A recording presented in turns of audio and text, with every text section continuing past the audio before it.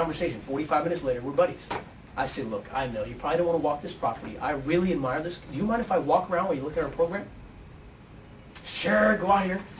I walk around, I come back in, and I start videotaping, and I'm making note. Oh my God, you have Salvador Dali paintings. I have some too. This is great. Tell me more. So, wow, it's such a beautiful condition. I'm building more rapport with her. I could be like, this property sucks. You know, how dare you think it's $3 million bucks? I mean, the income doesn't justify it. But you got to build rapport. And so I built rapport, and at the end of the thing, we come back, and I walk around. I leave, and I'm turning around just real quick to look, you know, as we're going back to another unit now. I look over. She's going like this.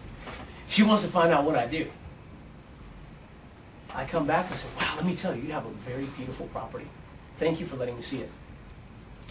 You know, I guess you know I'm here because I'm trying to figure a win-win for both you and these poor ladies. I mean, they've already given you $250,000, and it's non-refundable.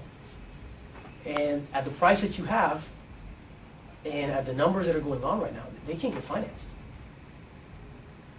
And so I guess what I'm trying to figure out is a way that we can be fair. She goes, I've been more than fair. I said, no, I completely understand. If I was in your shoes, I'd be frustrated too. I said, but let's be honest here. You've been waiting on these girls for almost 4 years now. You know what that tells me? She's like, what? You actually care about these people. Because if not, you would have already kicked them out long ago, right? You would have said, sorry, your deposit's gone. She's like, yeah. I said, the reason why you care is because you like this lady right here. Because you can see that when you're gone, you want somebody to maintain this property the right way. You see that she's going to do a great job. But here's the problem. If you don't help her out, she can't get financed. She looks down. You know, you're right. I said, look, there's a couple options. We can do a joint venture here, and I explained to Libby, said, I don't want to do a venture. I want to leave and forget it. I said, well, would you be interested in owner financing? She's like, you mean like me finance them? I said, why not? You believe? She's like, well, as long as I'm in first position. All of a sudden, she knows all of a sudden about this stuff. I'll do it, but I need a good down payment. How much more do you need? And so that's how we started talking. And then by the time we were done, I said, and guess what? And whatever down payment she gives you, you can invest with me. That's how I started it. She's like, you mean in this kind of stuff? I said, yeah. I'm just joking. Don't worry about it. She's like, no. I've got about $600,000 that I was just thinking about, telling you about, because this thing is better. I asked for the sale, but I was joking. But I wasn't joking.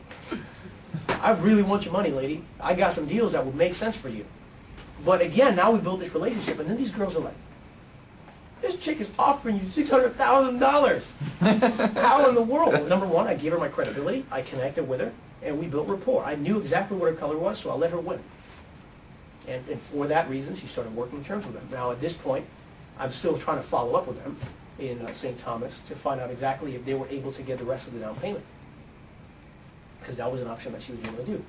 If they weren't able to do it, I gave them a couple other ideas of how to do it. So anyway, the bottom line is it pays to be able to connect with people, and you create win-wins.